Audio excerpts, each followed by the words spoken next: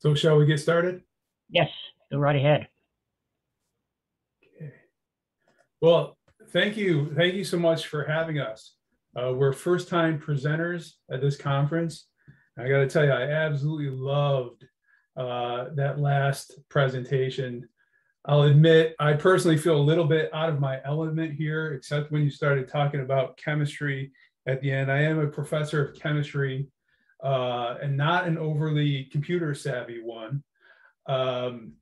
So some of the technical aspects of LaTeX and in the discussion, I don't necessarily follow as much, but that's why I brought with me a team that can help bridge some of my deficiencies in that area. As I mentioned, I am a professor of chemistry, but one that is really trying to champion accessibility.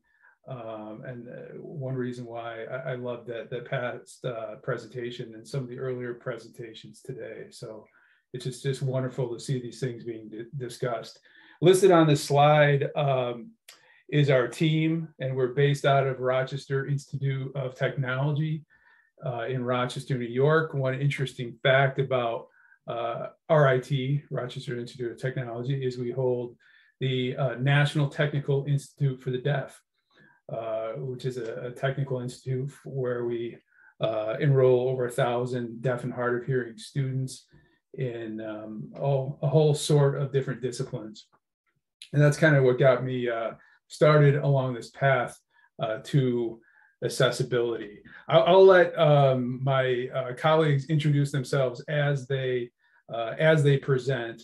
But the goal of this presentation, and it's really building on the last presentation, is improving accessibility of an open access journal for which I am the editor.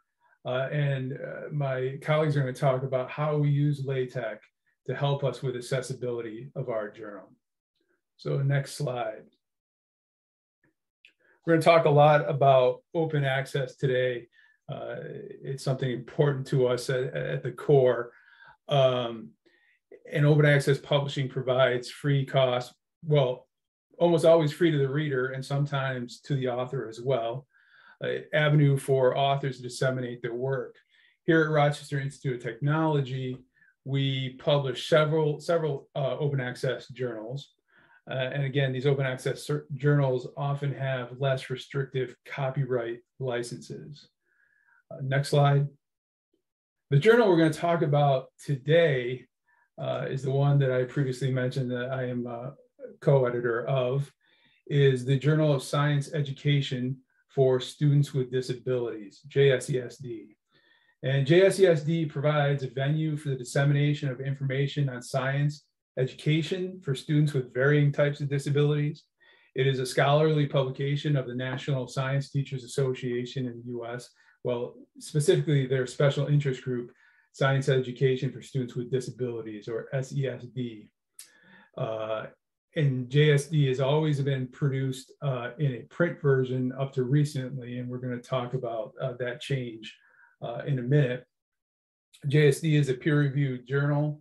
It was first published in the 1990s. All editing and really all management of the journal is done on a shoestring budget. You can't even say it's a shoestring budget. There's no budget at all, really. But we do try to be a leader in the field of science education for students with disabilities. Next slide.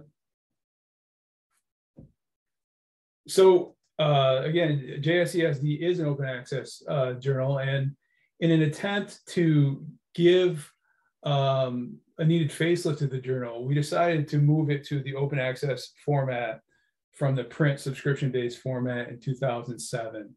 And reasons for the change include cost, widespread dissemination, publishing, printing logistics. Our articles are published under the Creative Commons copyright licenses, and JSESD, I'm proud to say, is free to both the author and the reader audience. So we don't charge to publish open access, and we don't charge any subscription for the readership of our information. The information in the journal, I feel, is critical to get out there. So we need to make it as low cost, or in this case, free. Next slide. So, the goal of open access is to provide broad access to scholarly research, at least as it relates to journals. But even when we succeed at removing price and permission barriers, others remain in place, and namely that's access for individuals with disabilities. Open access, which is unrestricted access to the scholarly research, is not the same as equal nor universal access. Universal access would be inclusive access for everybody, including individuals with disabilities. And though my data is a bit older and I need to update it, at least here in the United States, we have 56 million citizens living with disabilities, participating in the workforce, education system, entertainment venues can be difficult. We do have laws and standards like the Americans with Disabilities Act that provide greater access to buildings and public spaces. Web standards and assistive technologies have provided increased access. However, a fully accessible digital environment is far from complete. Digital technology and open access offer new opportunities for the education of students with disabilities, but there's still a divide, as I mentioned. Equal access is critical for advancing education and career opportunities for the students with disabilities, and this is a significant goal of the journal JSESD. Beyond captioning for our deaf and hard of hearing users, I mentioned that we're at the National Technical Institute for the Deaf, which has the world's largest group of sign language interpreters and captionists. But beyond just captioning for deaf and hard of hearing users, which we do quite well, it is quite possible to create a web page compliant with our web standards that is still largely inaccessible for blind or low vision users. Example, we have guidelines that exist for labeling graphics and alt text in order to give a blind user with a textual equivalent to a graphical element. But the graphic is an illustration of a chemical reaction, as it was discussed in the last presentation, and a web author labels it as just science. That's of little use for increasing the users, the blind, low vision users or readers' comprehension. So this is kind of the platform that we have. We have this journal. We feel the information in the journal is very important, but of course, being a journal for students with education of students with disabilities, we need to talk the talk and walk the walk, if you will, as it relates to being accessible. I'm going to turn it over to my colleague, Mike Nolan, who's going to pick up the presentation at this point. Great. Thank you, Dr. Pagano. So hi, everyone. I'm Mike Nolan. I'm the Assistant Director of Open at RIT. Open at RIT is an open programs office for the entirety of the university. Our goals are really to discover and grow the footprint of RIT's impact on all things open, including, but not limited to, things like open source software, open data, open science, open hardware, open educational resources, and other efforts like that. And generally, we call this sort of stuff open work. Next slide, please. So as part of this initiative, we have this sort of fellowship. And as part of this fellowship, we could create a corresponding team of students and staff called LibreCorps. This sort of group is dedicated to expanding the use of RIT faculty and staff open work and associated communities with those. The Fellows Program awarded the services of that team to provide consultation and assistance to our fellows in order to foster the creation or expansion of contributor communities around their projects. We believe that this work can kind of enhance the visibility, impact, and translation of our fellows' efforts. And so one of our fellows happens to be with us, Dr. Todd Pagano, who came to us hoping to improve the accessibility of his open access journal that he just sort of talked about. Next slide. So when Dr. Pagano came to us, he was interested in seeing if we could use our team of technologists to kind of convert a lot of his PDF publications into something that is more accessible to screen reader applications. For us at Open at RIT, this seemed like an incredibly valuable project. And we kind of hope that this project, as we work on it, will ensure that open access also means equal access across our university, across all the readers of this journal. And so, our team kind of set off into experimenting into a variety of ways that we could go about accomplishing this. And to describe that and to begin sort of going over the variety of ways that we talked about it, I'm going to introduce one of our UX designers, Rahul, or actually, I believe it'll be Suhas, our developer, who will be talking about that. So Suhas, please take it away. Yes. In this stage, while converting PDF to HTML, we tried out numerous tools. The three major tools that we tested are Pandoc, Convert API, and PDF to HTMLX. Well, all of these tools serve our purposes to some extent, but by extracting all the text from the PDF. However, these tools fail to recognize equations, tables, and figures. So as a result of this, the obtained HTML from these tools were extremely inaccessible. And we decided to try out new things other than from converting PDF to HTML. So now Rahul will talk about some of the InDesign accessible features. Hi, I'm Rahul Jaiswal, and I'm working as a user experience designer for Open at RIT. And I have been working on a lot of projects which included user experience design and accessibility projects. So this was like one of the projects where I was asked to work on accessibility features related to like document accessibility in PDFs and Word document. So when we were going through the way to find like how we can make these documents accessible, we started this as a first approach to like make the document accessible into PDF and HTML, because InDesign has feature to like make an accessible PDF and accessible HTML files.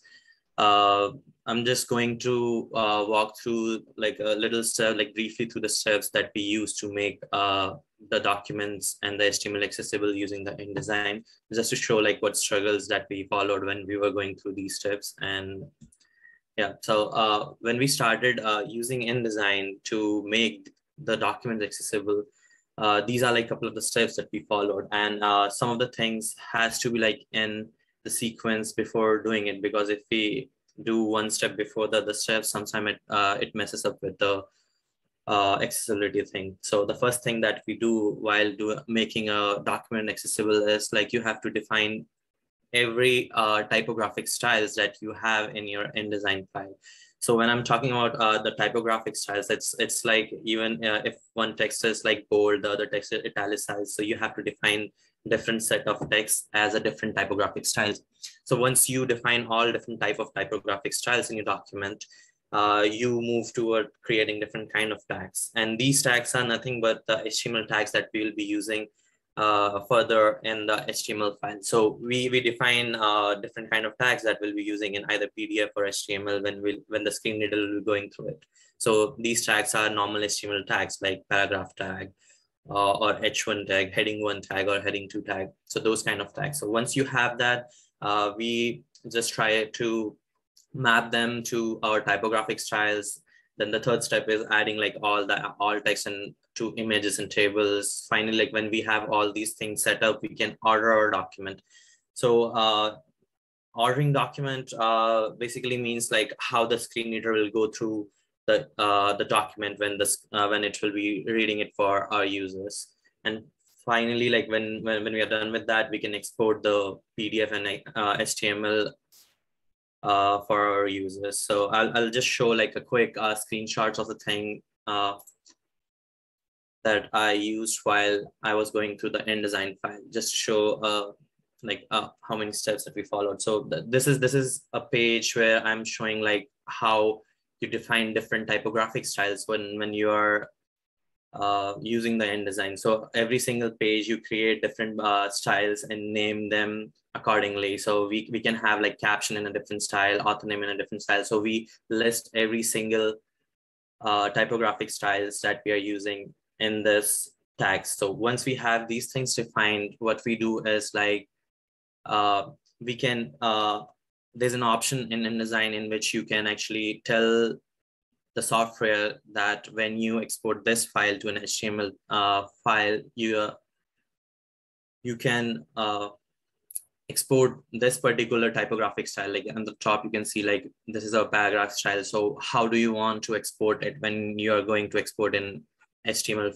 format? So you have to tell the editor in this particular properties panel that, this paragraph style will be exported as P or paragraph tag or H1 tag. So whatever is you need, you can like accordingly define those tags here. So once that's done, now what you do is like all the tags which you have defined earlier, now you have to again map it in this tag, which is kind of a similar thing that we did in our previous step, but it is just an additional tag to just make InDesign know about how we are mapping all our tags in a particular properties panel. So all the tags here are like not mapped right now. On the right hand side, you can see like these styles are not mapped. So we have to map like individual styles that we have defined in our document to a particular HTML tag type. So this is what you do here. Like you have the certain predefined set of tags defined here. So you just click on individual tags here and try to map every single typographic styles with either H1, H2, H3, or any of the tags which corresponds to your design. So this is another step. So finally, after this step, when we have like everything ready, you have everything mapped, then you start ordering all the text in your document in a certain way that you want your screen reader to read. So then you start ordering everything in a sequence. So on the rightmost screenshot, you can see like this is the way screen reader is gonna read these chunk of text on the screen reader. So you just click on the text and try to create a sequence. So if you miss any one of these steps, it will be an accessibility problem when we go through accessibility check in any of the accessibility software. So that's where a lot of struggles came, because like these are a good approach to do, like to make a document accessible, but following all these steps for every single document is sometimes difficult. So that's why we thought of doing it with the LaTeX before, like once we saw all these struggles when we are going through this. This is just an additional slide to show like once we have all our documents, we can either export it to like PDF or HTML. So InDesign has feature to give us the power to export any document into PDF or HTML. So this is the final step in that, but we have like a lot of problems because we wanted to create a template which is like common to every document. And if we have a template and we can just copy paste our text, it can directly turn it into an accessible document instead of following all these steps, redundant steps every time for a single for different kind of documents. So we finally, like after having all those problems, we moved into LaTeX and started to create a template, because when we started doing it, we saw like some of the problems for the screen order and things were solved by the LaTeX itself. So this is just an example of what we are trying to achieve when we were trying to make the things accessible. So this is one of the document that we are trying to make accessible, and this is kind of a format that we are trying to achieve.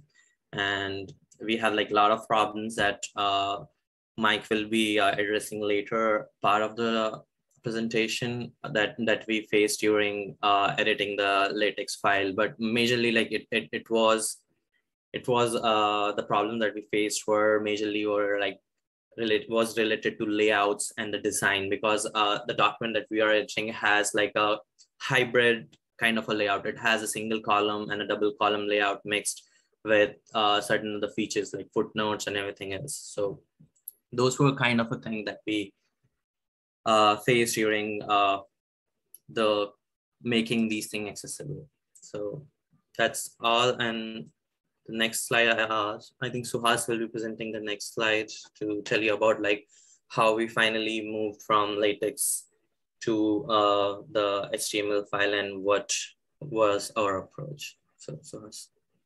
Yeah, so we used LaTeX XML library for converting document from LaTeX to HTML.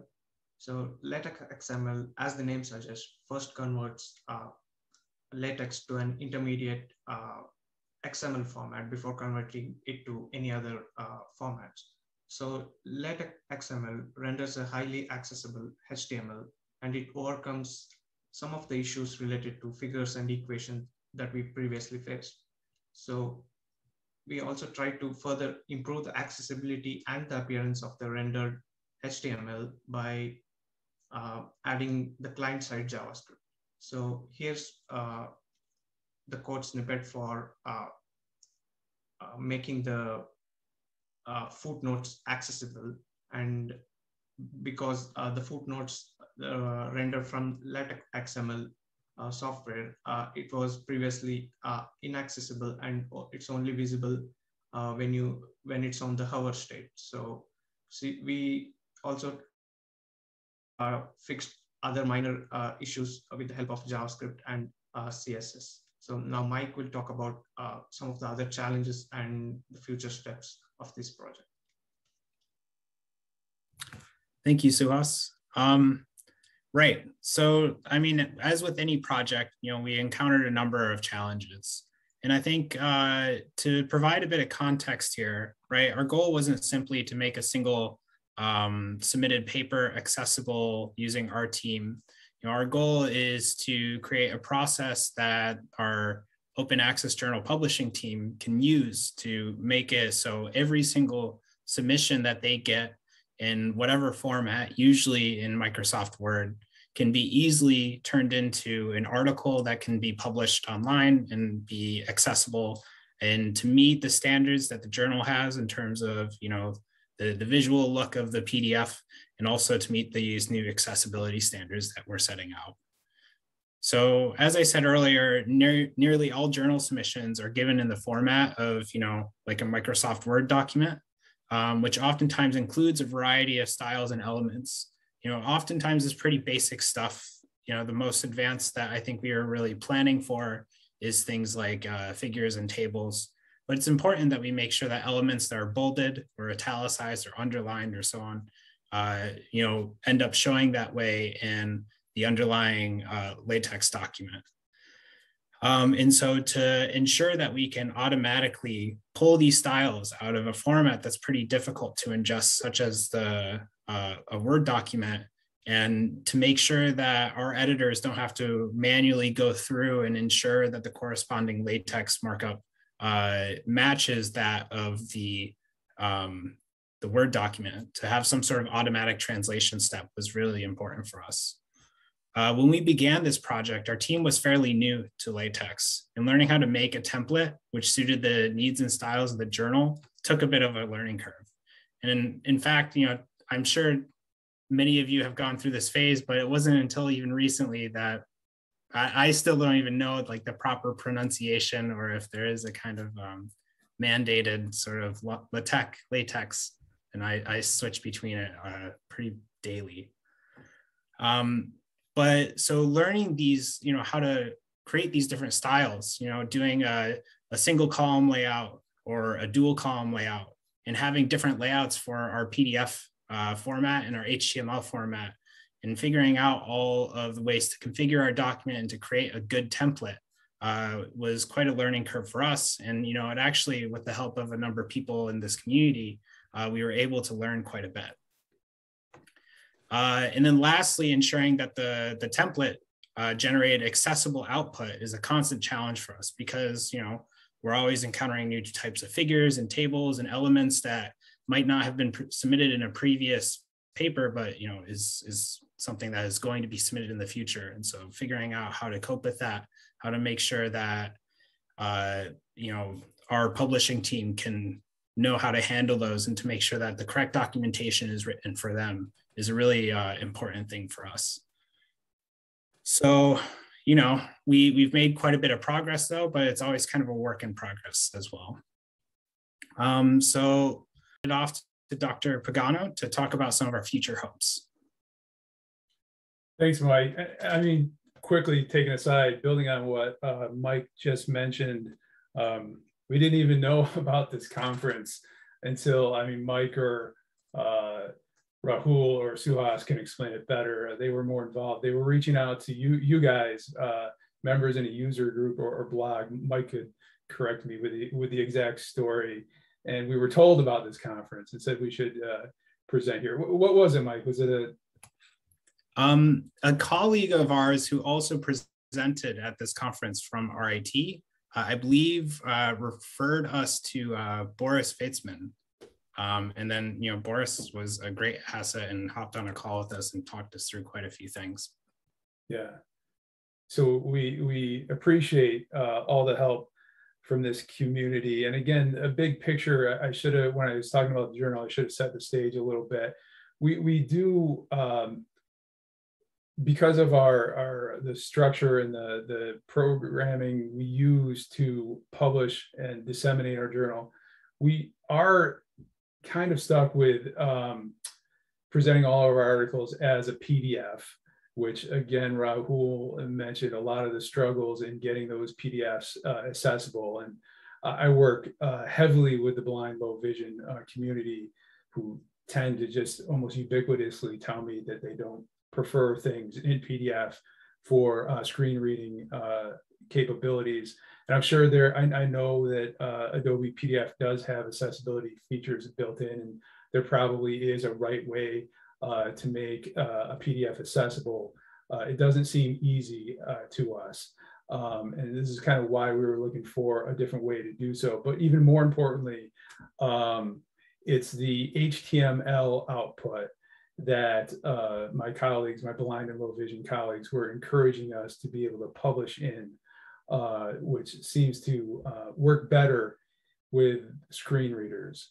So again, the challenge is we want to keep somewhat of our traditional 2-column PDF article that we've had for 30 years, but also a really nice HTML that's fully accessible that the screen readers use quite well.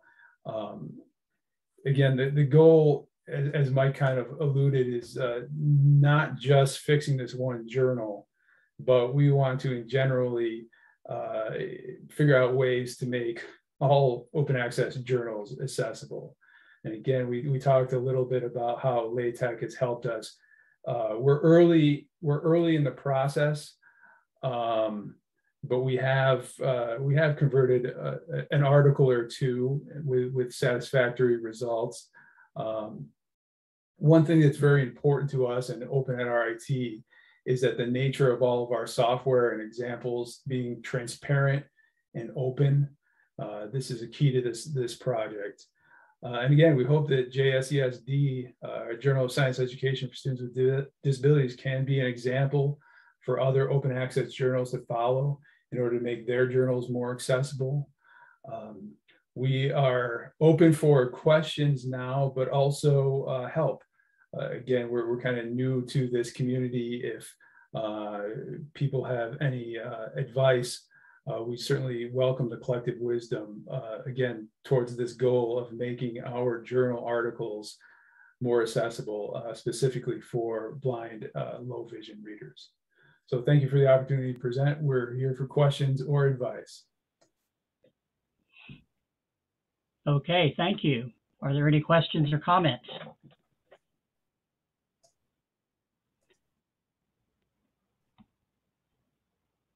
Let's see, there's one. I have one. Can I ask a question? It's a Certainly. technical question. I'm a bit surprised why you start using what's Bruce's tool? What is it? LaTeX ML? Why don't you just use Make for HT? So if you use Take for HT, Make for HT, use it with the math checks option, you get pretty much accessible web math out of the box. I'm going to have to hand this over to someone. I don't even know what those things are that you mentioned. I would clarify, and yeah, we do often sometimes have chemical equations and mathematical equations, but it is a pedagogical journal. So the information is heavily more about teaching techniques and teaching practices for how to teach science to students with disabilities. That said, we do certainly have mathematical formulas from time to time, as well as chemical equations, but I'm gonna hope that someone else on the team can more directly answer your question. I could answer that. I tried out Make for HD and some other tools, but LaTeX XML,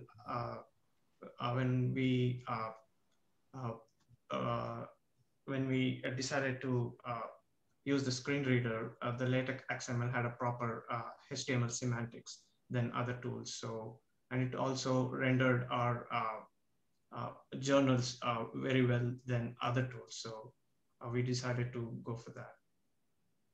Right. I just mentioned that you might want to use it with the math checks option. Then you get kind of fully accessible math straight out of the box. I could point you to a couple of points where it wouldn't work with LaTeX ML, but you know, that's a different discussion. Thanks. Well, thank you for that suggestion. Any other questions? I've got a few bits and pieces. In an entirely different setting, I read the advice: regularly gather harmoniously in large numbers. And I think we've got a lot of that, except the numbers aren't large enough. But the recordings will help disseminate. So I think disseminate videos, yours and others, will be a great help. Jonathan Godfrey, in the session I did yesterday, this morning, very clearly explained why screen readers were better with HTML. He's a blind lecturer of statistics in New Zealand. And that's in the session that's under my name, but I didn't say very much there. So you might find that helpful. Something I didn't fully understand was the strong connection Rochester has with vision. And some people might benefit from knowing a little bit about that. And I'd like to know how that influences RIT, which is the place you're working. I guess it gives you a big focus on design, amongst other things. Well, let me start with it. So I think, well, I was asked to be editor of this journal, the Journal of Science Education for Students with Disabilities, largely because of my work with deaf and hard of hearing students. So I built in the early 2000s a one-of-a-kind chemistry degree program solely for deaf and hard of hearing students.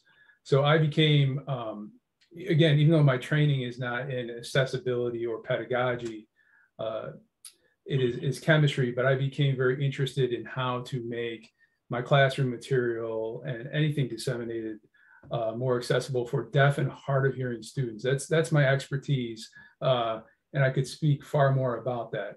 But the journal that I was asked to become editor is not only for deaf and hard of hearing students. So it's for any variety of disability, for any level of education from kindergarten through university. So it actually turns out that, I would say more than half, and probably a lot more than half of the articles that are published in our journal relate to teaching to students who are blind or low vision. So again, if we are a journal for students with disabilities and we're publishing a lot of articles related to teaching students who are blind or low vision, we really need to up our game related to accessibility for individuals who are blind or low vision. So that's more kind of a complete picture. It started with my own expertise in making science accessible to deaf and hard of hearing students. And it grew through my editorship of this journal, which has a larger reach of other disabilities. But again, we're really keen on getting our journal accessible. Does that answer the question? it's pretty good, and I'm really glad you came to talk. Oh, thank you. Any other comments or questions? I should add just real briefly, if we have a few minutes. I mean, Sure. Among the population of individuals who are deaf and hard of hearing, there are many incidents of secondary, including vision concerns. So again, those aren't necessarily the focus of the articles that are published in our journal, but I do think RIT, and because of the National Technical Institute for the Deaf, is kind of a leader in general accessibility. And then you had asked something about design for accessibility. I don't know how much we focus necessarily at RIT related to design for accessibility, but I mean, that's what we're starting here with Suhas, Rahul, and Mike. We're really trying to do grassroots effort bringing this journal accessible and getting the word out there so others can become accessible.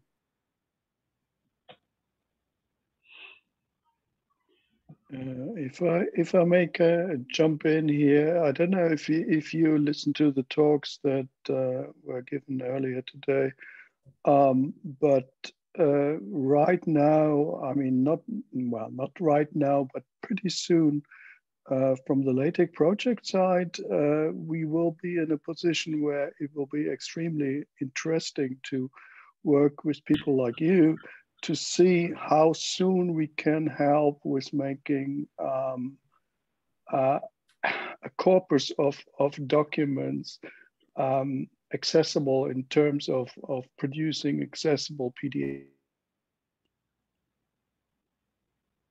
from where these kind of things fail. So we might want to get together afterwards to see if there is a collaboration possible, and it would certainly mean that from your end you would play guinea pig in some sense. We will not be able to satisfy your needs immediately, but eventually that's the goal.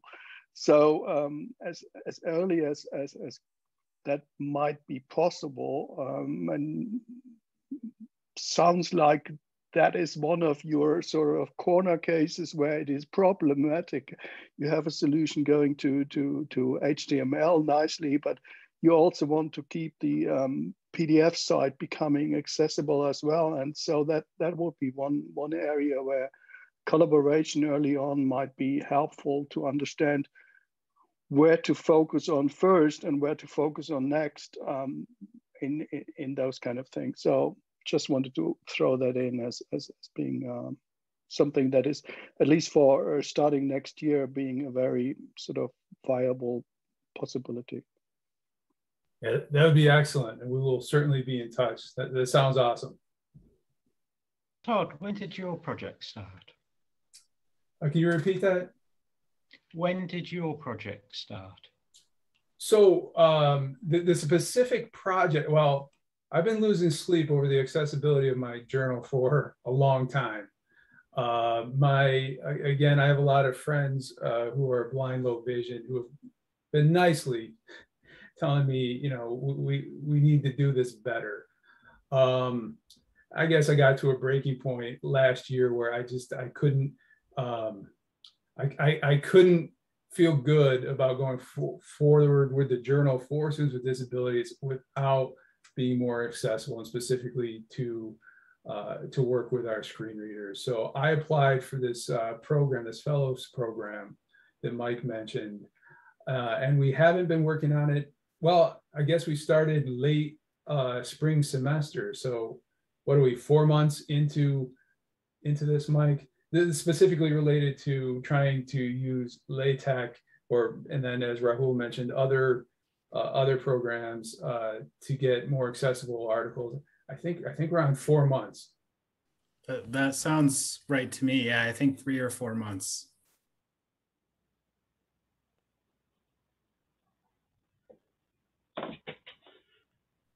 Okay, any other comments or questions? We're just about out of time, but we have a little bit of time if anyone else wants to chime in. Okay, in that case, I want to thank the speakers and another great accessibility presentation. And we will be back in how long?